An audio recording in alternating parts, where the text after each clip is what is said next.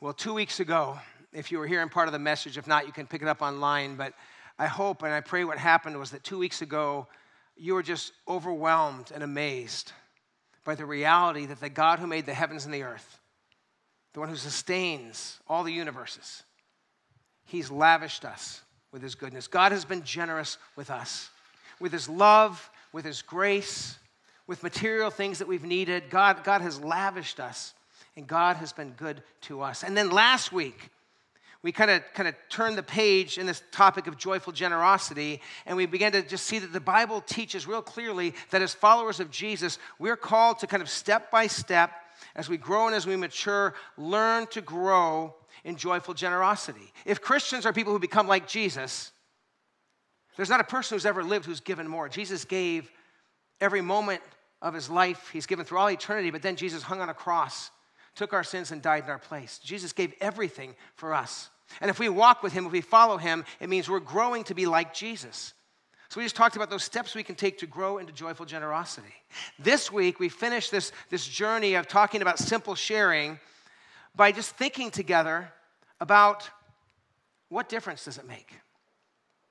Does our generosity make a difference? What if joyful generosity, what if simple sharing could actually change the world and could change our witness to the world?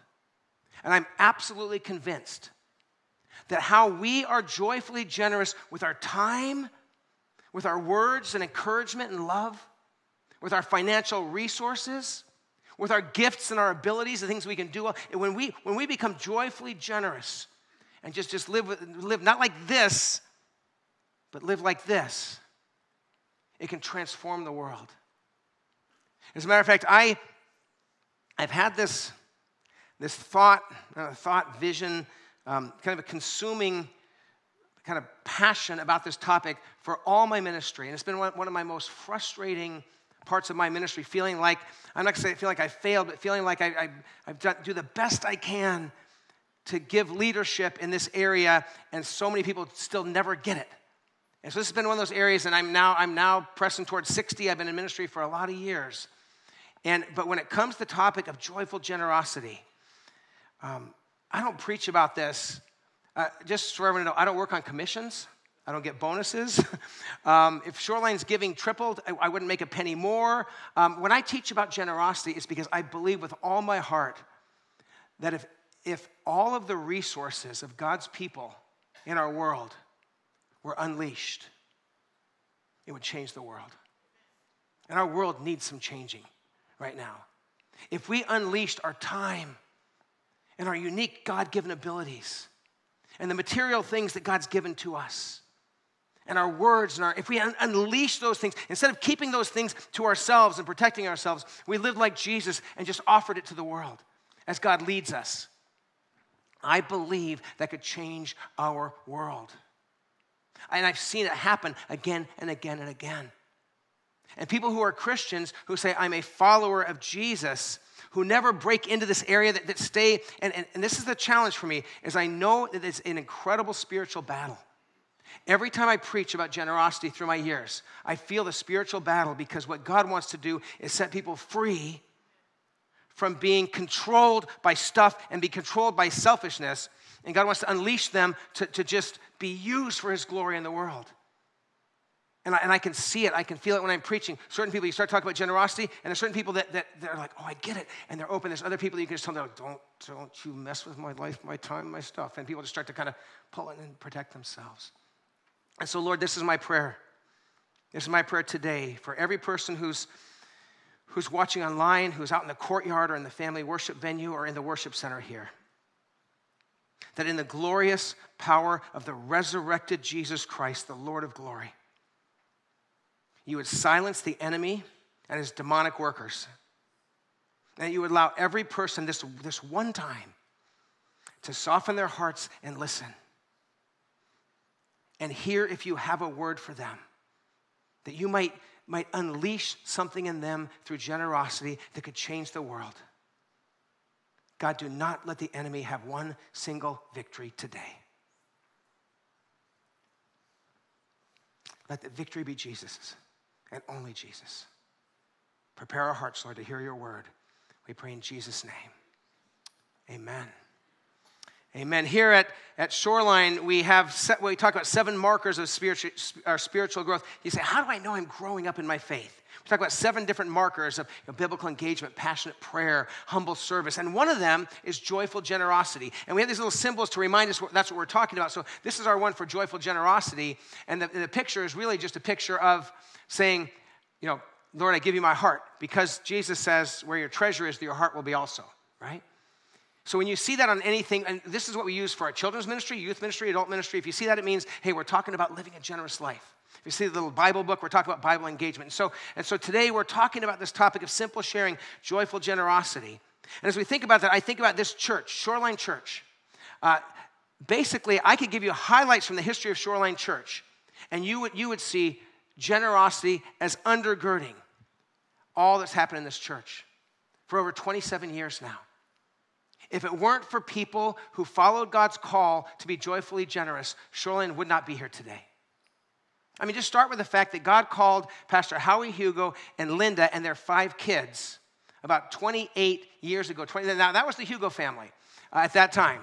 They were called, they lived in a beautiful home north of here. They had their life, life was kind of in the business world, and Howie felt a call to start a church. And then felt a call to start that church here in a uniquely challenging place. If you look around the Monterey area, it's hard to find many churches that are larger than 75 or 80 people, and then very, very few that are larger than 200 or 300. But a church like Shoreline didn't exist. And they left things behind. When they moved here, and some of you go back far enough to know, the house they lived in for quite a number of years was not a fancy, not a large house. As a matter of fact, in the years they were here, they added to their 5 children 2 more children by birth, Jonathan and David, so then they had 7. And my understanding, some of you might know this, is that in the garage of their house, they partitioned into 3 or 4 bedrooms. And so they had a few rooms in the house, and then the kids were in the garage. And they made some sacrifices to come and to start this church. But I praise God they did. And then there were a lot of times early on at Shoreline where this church would not have existed anymore if people hadn't served and loved. And at certain times when the church literally ran out of money, and they'd call around to some of the families in the church who were generous and say, listen, we can't pay the bills. We can't pay our staff. And our people would just say, what do you need? We're here today on the shoulders of people who are joyfully generous. And too often in our world today, people enjoy what they have right now and never stop to look at the foundations underneath it and what people did to allow that to be for them. And if it weren't for the joyful generosity of God's people, year after year after year, every year at Shoreline, I've been pastor here for almost 13 years now. Every year, we make it through another year because God's people say, I will serve, I will pray, I will give, I will help, I will bless. And people give of their time and their resources so that the work of Christ can go on through Shoreline Church. And I will tell you this. I believe God's desire is that Shoreline Church will be here until Jesus returns, preaching the gospel of Jesus. But it won't happen if God's people don't hear the call and joyfully step in and say, God, it's not all about me and mine. It's about you and yours, and I open my heart. And so I'm praying that God will unleash in each one of us a fresh new vision of how we could walk in generosity. Jesus taught about this and really taught about the fact that we can invest in things that are here and now, but we can also invest in things that are there and forever. We can invest in heaven, in eternity. Look with me at Matthew chapter 6. As you turn there in your Bibles, as you go there on your Bible app, we'll also have it on the screens here, on the screens for those that are watching online. Matthew chapter 6, beginning of verse 19. Just listen to how Jesus paints 2 very different pictures. Jesus says in verse 19, do not store up for yourselves treasures on earth, where moths and vermin destroy, where thieves break in and steal. But store up for yourselves treasures in heaven, where moths and vermin do not destroy, where thieves do not break in and steal. For where your treasure is, there your heart will be also. Where your treasure is, there your heart will be also. Where's your heart? It's a picture of where your treasure is. And so I want to invite us to be open to hear from the Lord. And I want to just kind of paint a picture of kind of why is it that generosity, joyful generosity in the lives of Christians can transform the world and our witness. Do you know the world can be transformed? And our witness can be propelled forward if we will respond to God's call and God's invitation to walk in generosity. So I'm going to give you 6 answers to this question. So here's the question. Why generosity transforms the world and our witness? And here's the first answer. Because the world is watching God's people. Did you know that? If somebody goes, oh, you go to church. If you say, oh, I'm a Christian. They see you with reading a Bible on your app or something. They say anything that, oh, that person's a Christian. They are now watching. Does he live the way I think you Christians are supposed to live? Does she talk the way I think you Christians? You see, non-believers have, even if they've never read the Bible, don't know much about Jesus, they have an idea in their mind of what this Jesus was like. And they're wondering, are we like Jesus? They're watching. Sometimes with the edge of cynicism. And they're watching. Now, here's the challenge. What we aspire to, what we feel called to be through Jesus is so high, we're always going to fall short. There's not been one single day of my Christian life where I would say, oh, I got to the end of the day, and I said, Sherry, today I perfectly lived out everything Jesus wanted for me in every situation. I've had a good day. It's like, oh, now I'm prideful, boom, But it's like, no, I've not had one of those days.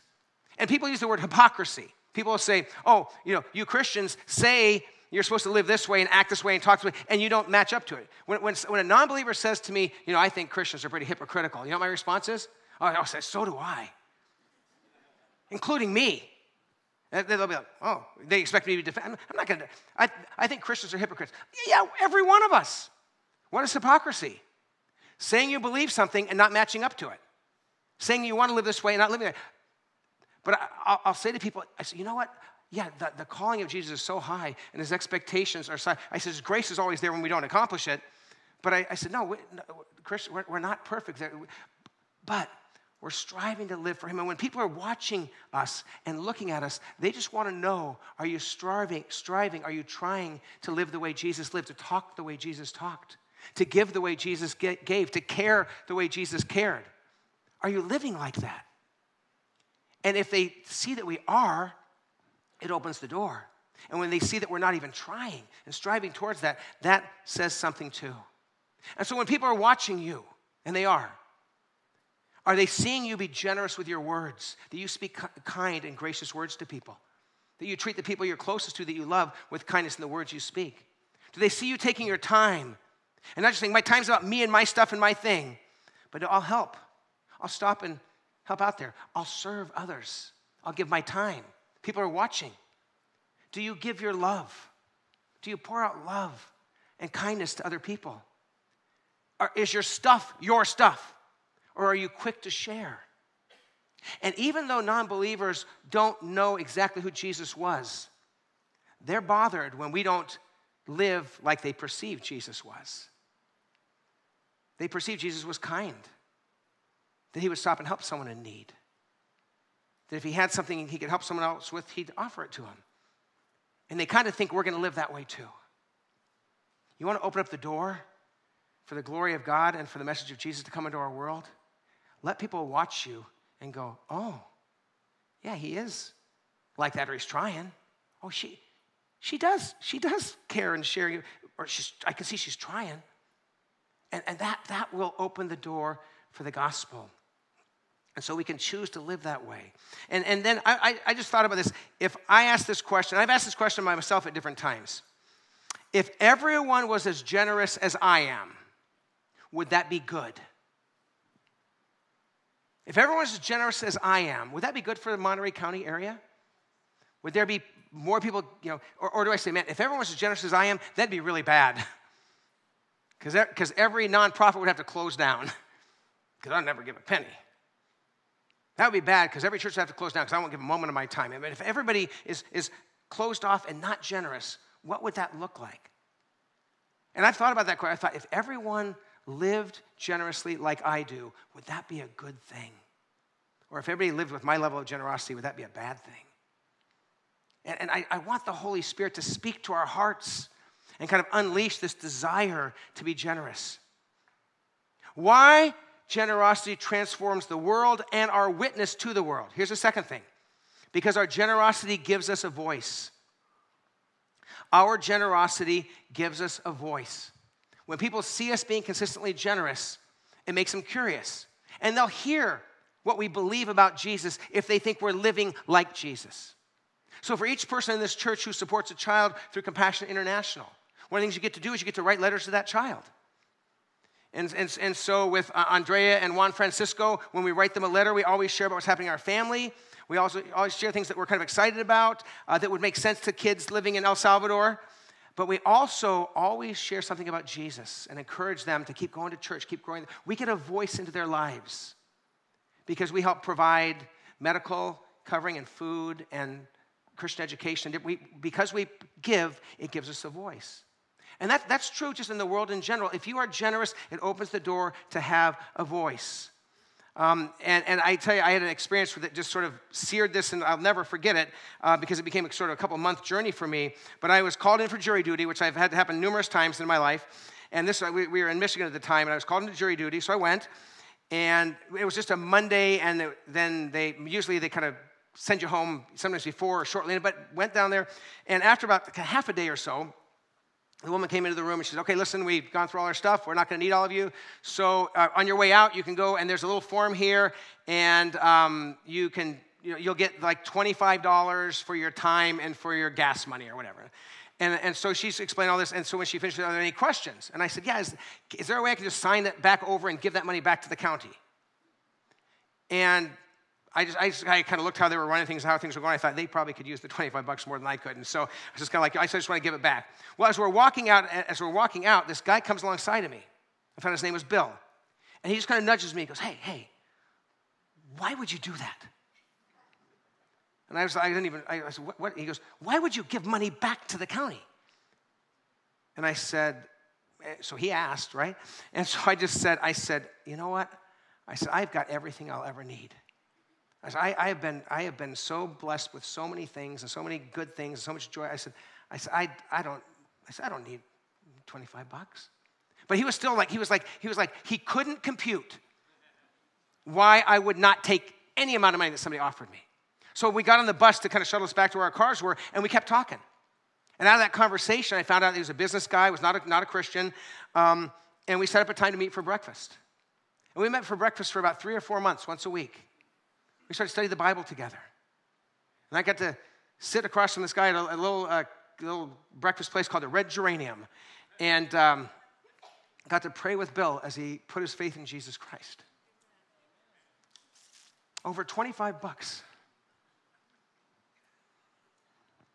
You know what opened the door for me to have a voice? $25 stinking dollars. And him wondering, why would someone do that? When you are joyfully generous, it gives you a voice. People wonder, why? Because that's not the way our world is right now. I don't know if it's the way it's ever been, but it's certainly not how it is now.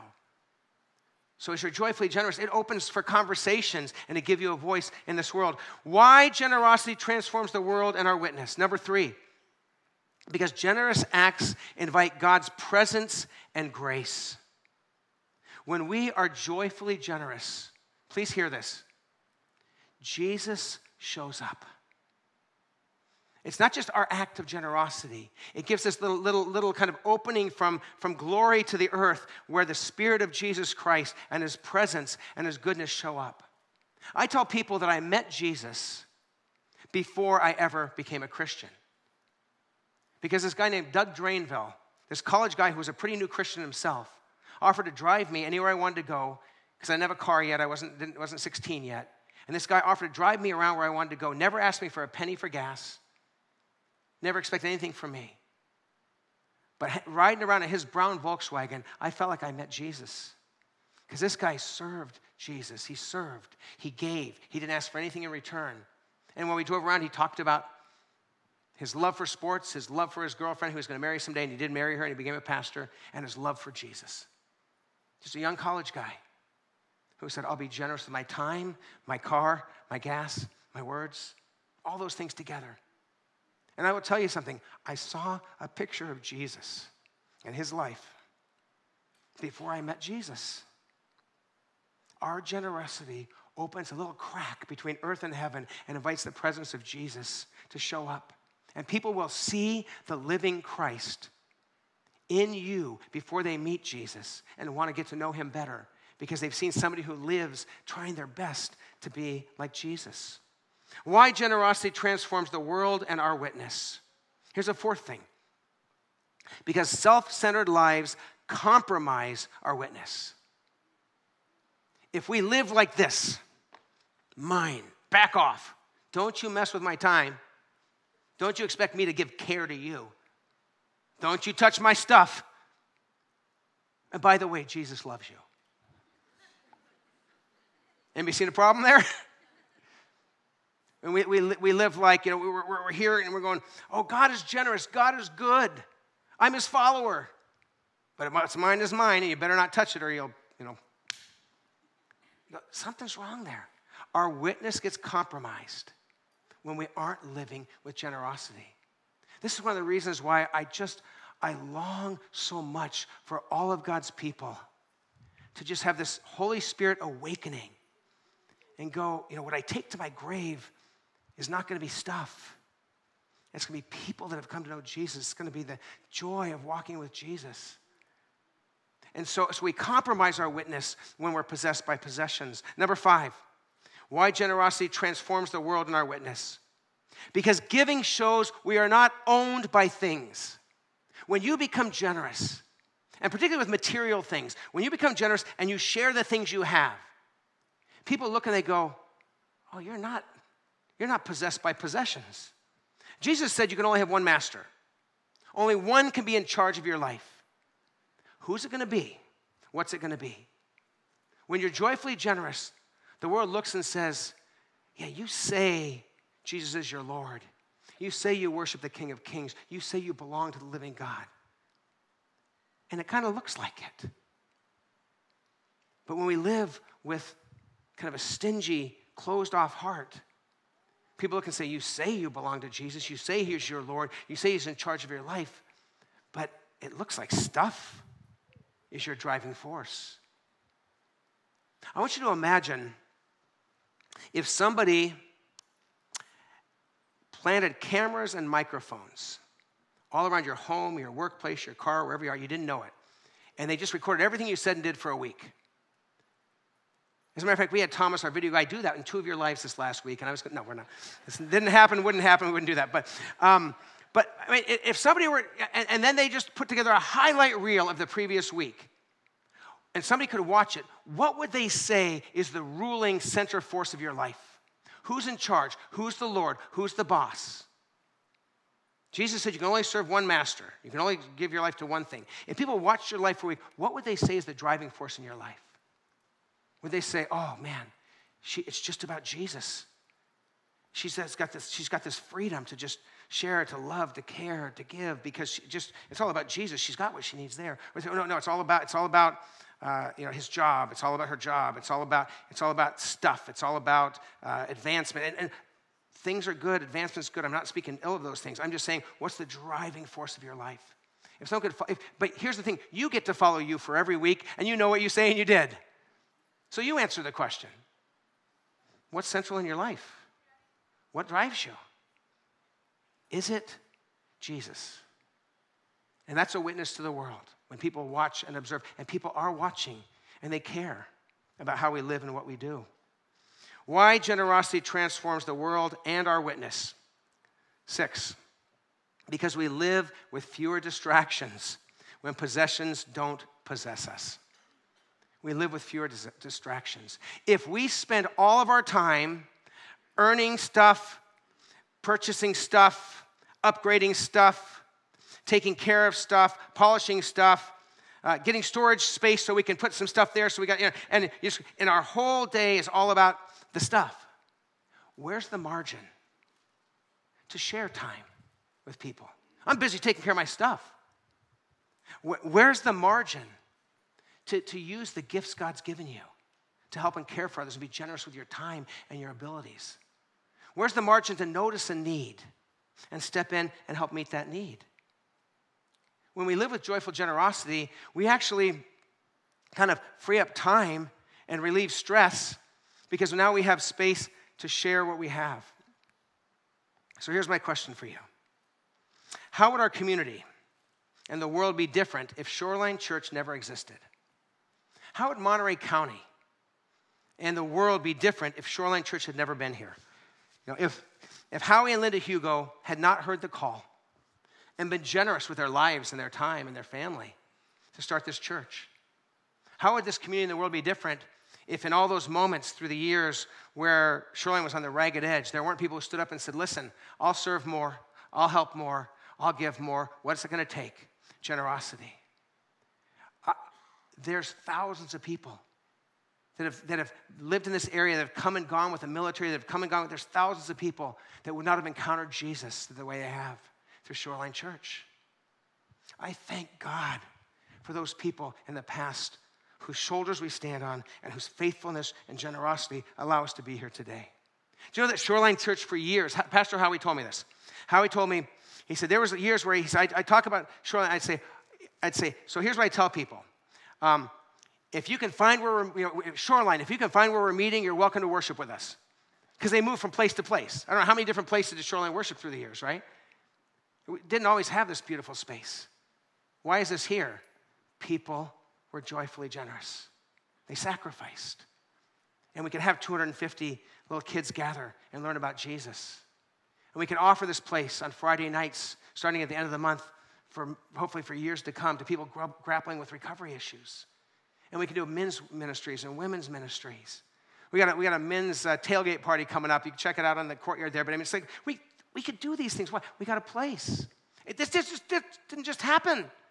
People loved, served, and gave. Our community would be radically different if there weren't people who lived out lives of joyful generosity. And I invite us to be that generation for the next generation that provides that place.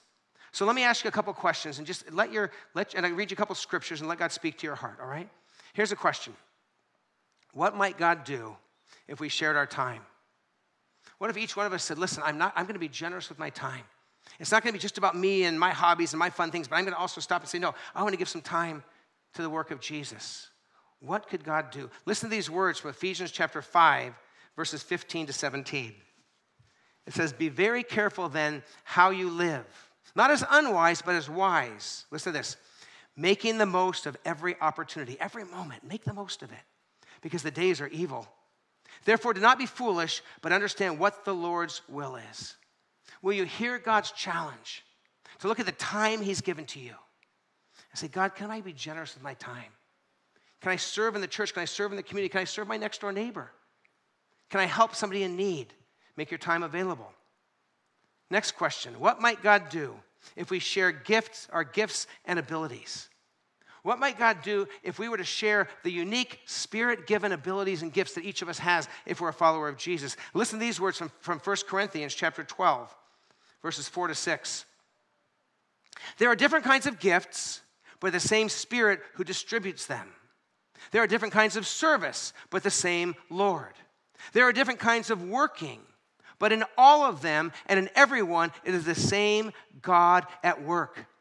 God gives gifts. He gives different kinds of service. He gives different ways we can work and do things for him for his glory. And he gives those things so we can serve others. What if we said, God, you've given me unique abilities and even temperament, just all that you've given to me. What if I used just who I am and didn't just kind of keep it for me, but I shared that with others? What might God do? And would you say today, God, whatever abilities you've given me, I want to use them for your glory. This could be revolutionary and change our world if every Christian lived that way. And then one last question.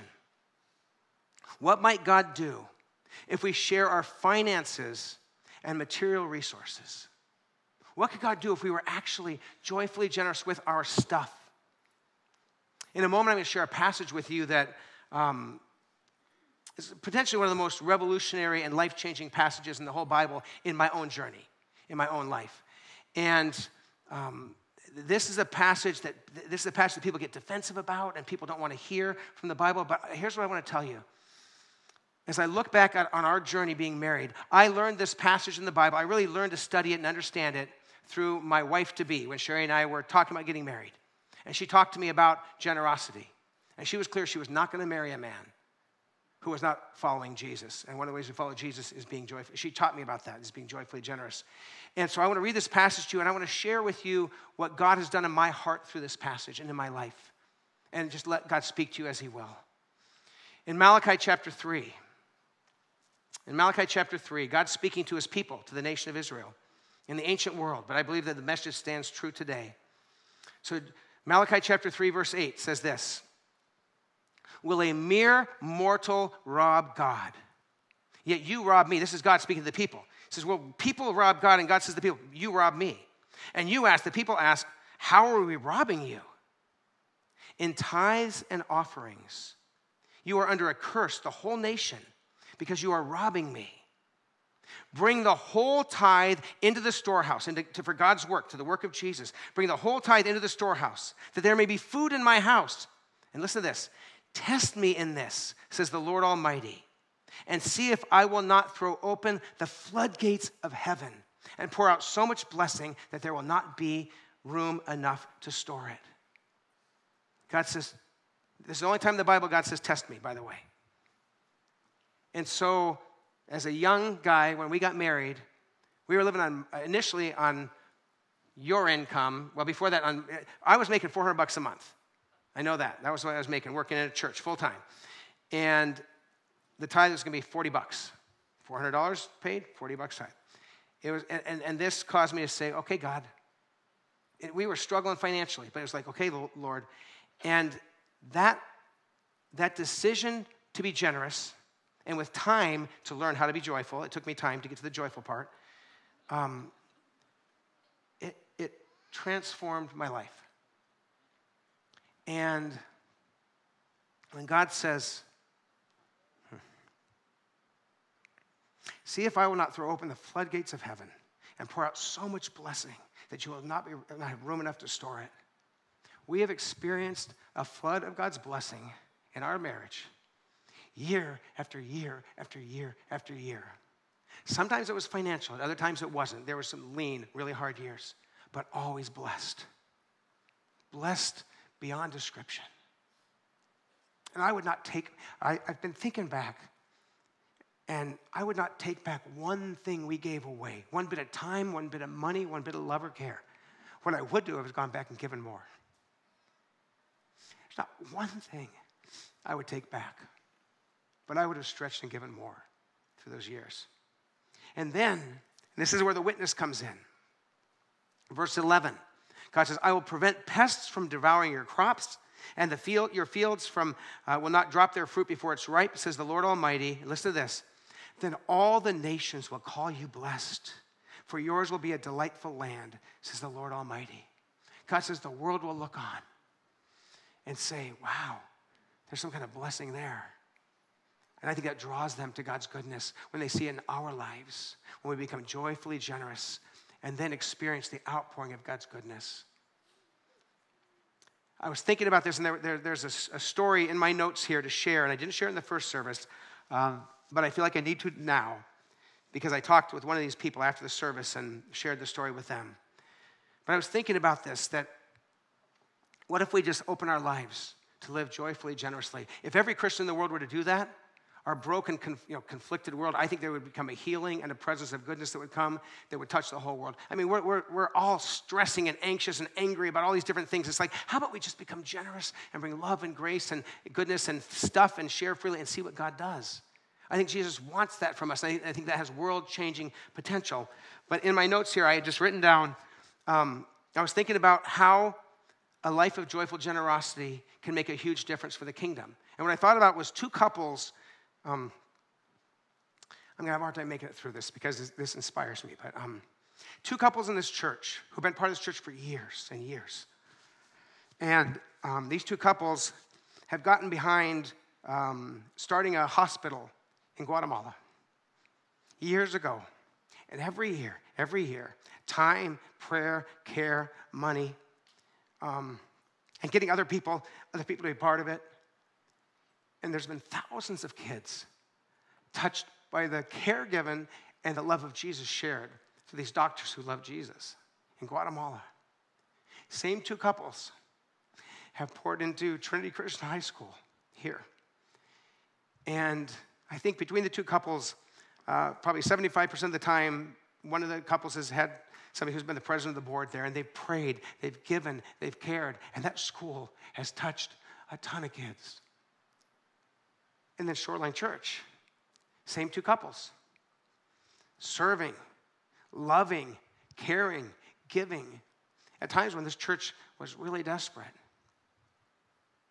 And so I talked to one of those couples after the service this morning. I said, do you realize all that God has done through your lives, through your generous lives? And I want that story. And I want it for you. I don't get bonuses. I don't get commissions. If our giving quadrupled, I wouldn't make a penny more, and if they offered it, I wouldn't take it. But I want you to experience God flowing through you.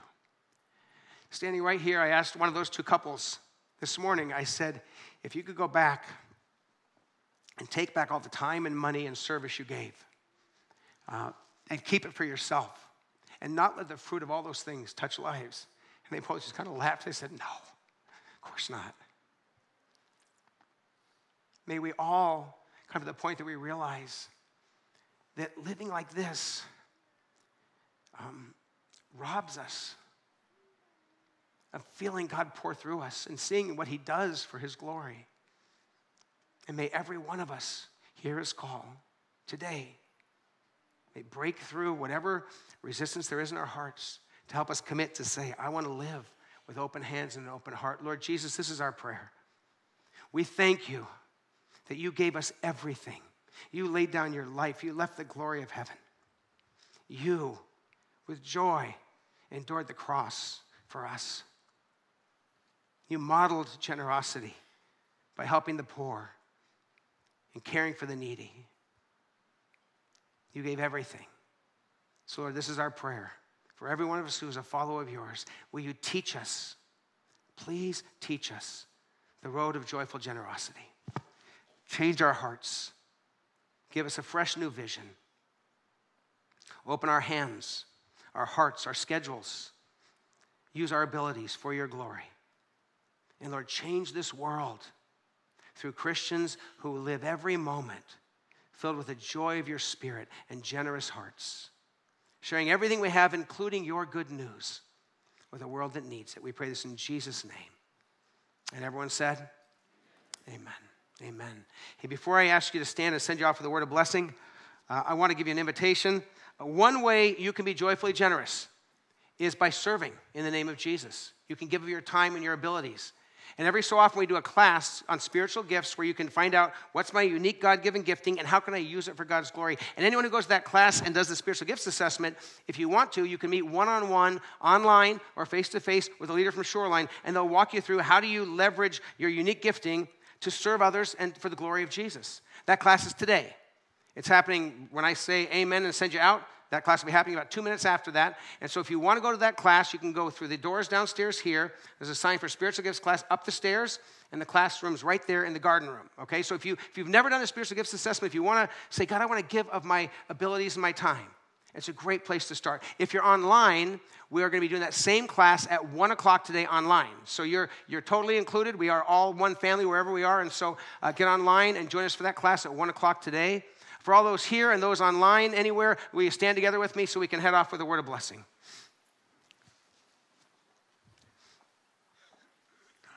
Just put your heart in a posture of receiving. Just receive these words. As you go from this place, may you be deeply and profoundly aware that the generous God of heaven has lavished you with his goodness. May you take step by step actions toward becoming more joyfully generous.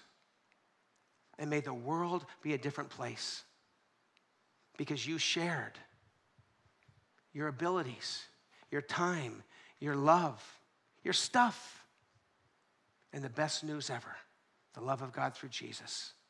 Go from here, be joyfully generous, and change the world in his name. Amen. We'll see you Wednesday night at 6:15. God bless you.